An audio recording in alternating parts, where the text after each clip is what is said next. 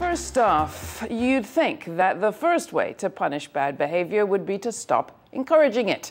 But that's not exactly what's going on, even after President Obama said last month that BP's recklessness had contributed to the disaster in the Gulf and promised that BP would pay for the damage. The Pentagon is still paying out hundreds of millions of dollars to BP for fuel for the military.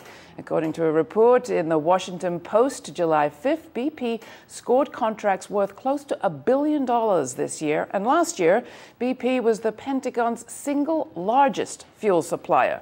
For all the talk of going green, we're not paying this kind of cold cash out to any single renewable fuel provider.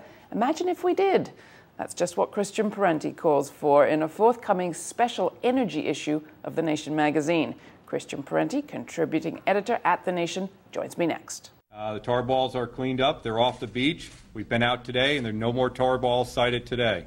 If any citizens see any tar balls out there, please call the local Coast Guard station, Texas General Land Office, or the National Response Center. Well, that's the latest on the oil disaster. Oil bulls coming up on the coast of Texas. The world's worst, certainly the country's worst, ecological disaster caused by recklessness by BP, and yet the money to BP keeps flowing. Our money, taxpayer money. Christian, you read the same story I did in the Washington Post. I bet you were as outraged. Yeah, it's outrageous that that BP got almost $1 billion in government contracts. It's also outrageous how well they've managed the appearances of this bill. The fact that we're even discussing tar balls when in fact there are huge underwater plumes. BP is using this dispersant, which is illegal in Europe, to hide the oil, keeping scientists away. The whole thing from start to finish is horrible. So this energy issue has a number of pieces in it. The one I worked on looked at government procurement. Recently, Bill Gates was on Capitol Hill asking for more government subsidies for R&D. He wanted to increase what is now about $5 billion to $16 billion worth for research, because he wants to see breakthrough innovation, which is important. But actually, if we're going to move away from fossil fuels, we have most of the technology, and what we need to do is ramp it up. In clean tech, developers and business people talk about the valley of death, which is the period in a technology's lifespan between the moment of innovation and when it becomes competitive on an open market. And there's this dearth of capital to not invent it, but to ramp it up, to make it reasonable so the average consumer, the average business will whatever. And that's where we're at, because you hear from a lot of alternative fuel providers and alternative energy folks who say, we've got the technology, we've built the oil, the solar cells, we've figured out the electric car. It's just too expensive on the market, it can't compete. But what can government do about that? We're told to leave it to the market. Right. So instead of, because the U.S. energy economy is a $2 to $3 trillion a year economy, so we need way beyond $16 billion worth of activity around this. Luckily, the government in the U.S., state, federal, and local, constitutes about 38% of GDP. A lot of that's the military. But what that means is that the government has tremendous purchasing power. The U.S. government is the largest consumer of energy in the world. It has the largest vehicle fleet in the world. So if the post office moves to electric vehicles, that would help bring down the cost of producing electric vehicles. It would help bring down the cost of producing charging stations. And then when the average consumer was debating whether or not they would buy an electric car versus a regular car, there wouldn't be this issue of an electric car being more expensive. And there's a complicated thing of maybe you get a tax credit, maybe not. It would just be like the same price. Give us the example that you talk about in your article, and it's a great piece in The Nation magazine, the big green buy. You talk about a single company, Smith Electric? Smith Electric Vehicles, which is the U.S. arm of a British company that's been making electric trucks for 80 years. So Smith Electric Vehicles has a plant in Kansas City, and they have plans to open 20 plants around the country where they buy chassis and wire harnesses and wheels from the auto industry supply chain at large, and they put electric motors in these to create delivery trucks, refrigerated trucks, whatever. So they're turning out about 20 vehicles a month.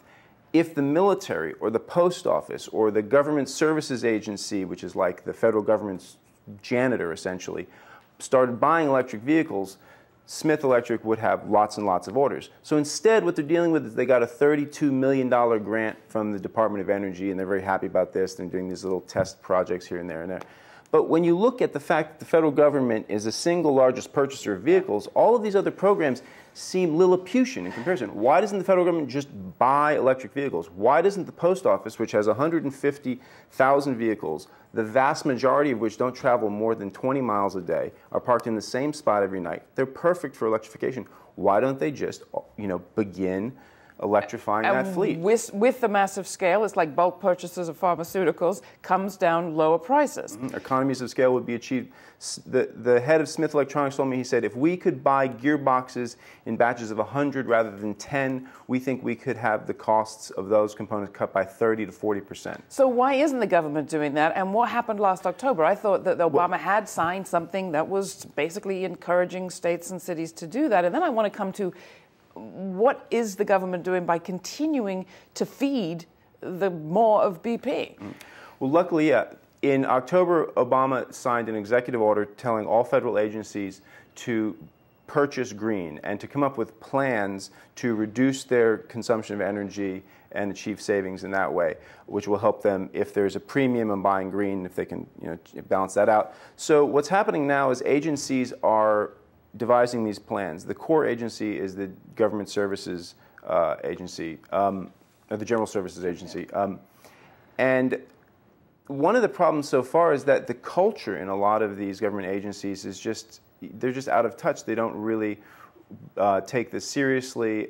So it's taking some time to ramp up. And there's been a series of these since the Clinton era. George Bush even had one of these. But there's never been specific goals. And the one that Obama signed, the executive order Obama signed in October, included a goal of cutting emissions by federal agencies by 28%.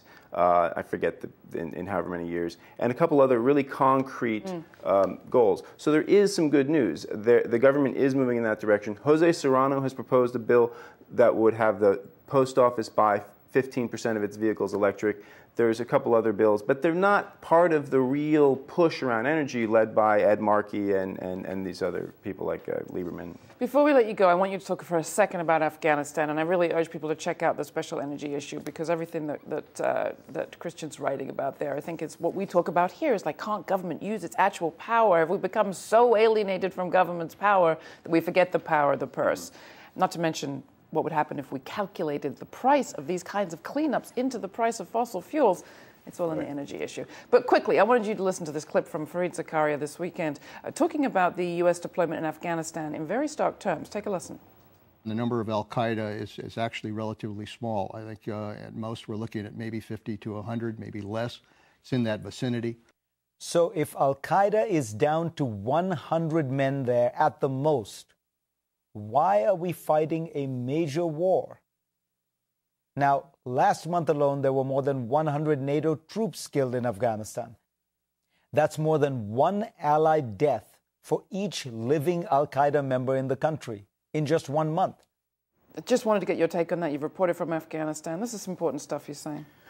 Well, I think that the Afghanistan war is a total debacle. It can't be won. But I think that Obama is hostage to a real or perceived weakness on his right flank with the electorate. And there was an analysis in The Independent that said that the core of the problem with McChrystal, there had been these ongoing problems between Obama and McChrystal, was that McChrystal had given a very bleak assessment to NATO generals, allied generals, and what Obama wants is good news so we can start moving to this terrorism plus strategy withdrawing that Fareed Zakaria sort of was hinting at there. Well, that's all we've got time for in this segment. I'm so sorry, Christian. We'll put a link to your article at grittv.org.